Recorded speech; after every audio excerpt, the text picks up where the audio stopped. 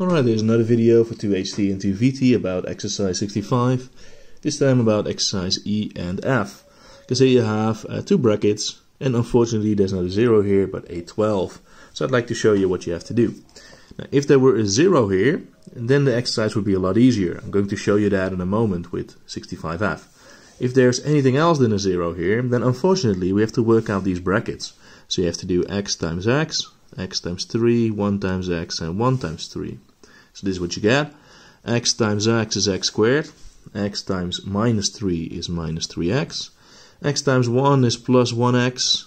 And 1 times minus 3 is minus 3. And then we're going to move this 12 to the other side. So minus 12 equals 0. Now let's simplify this a bit before we continue. So we have x squared. And then minus 3 plus 1 is minus 2x. And minus 3 and minus 12 is minus 15. So this is what you have now. And now we have to factorize it again. We see three different things. So you have to use the product sum method. That means that you have to find two numbers. If you multiply them, you get minus 15. And when you add them, you get minus 2.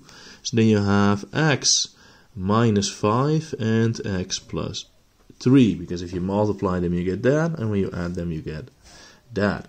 So now we have x minus 5 in brackets times x plus 3 in brackets, so we can split it up like x minus 5 is 0 or x plus 3 is 0. So that means that x is 5 or x is minus 3. So this is how you do that.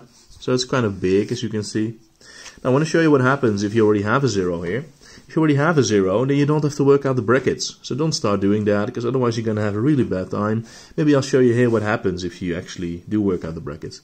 But because it's already factorized, you can just say 2x plus 1 equals 0, or x minus 4 equals 0. So just the things that are in the brackets.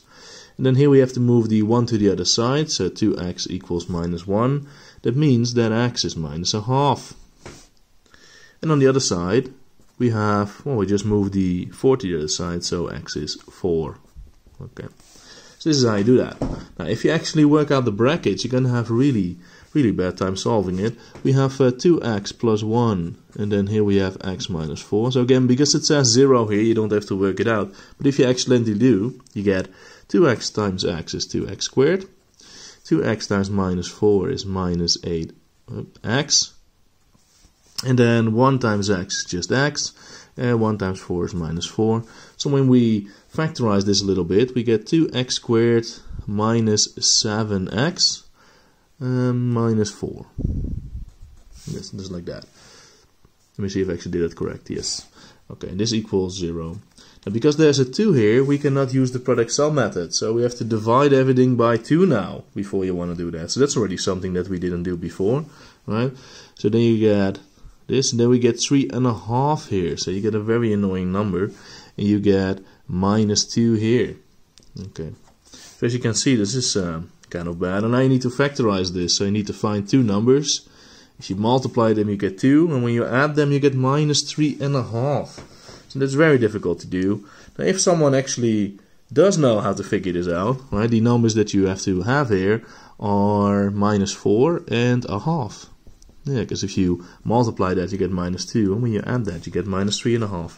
So then x minus 4 equals 0, so x is going to be 4, or x plus a half is 0, so x is minus a half. So we get the same answers, so you see we did it correct, but this is much easier than all of this. Also, this has a couple of things that we didn't do earlier.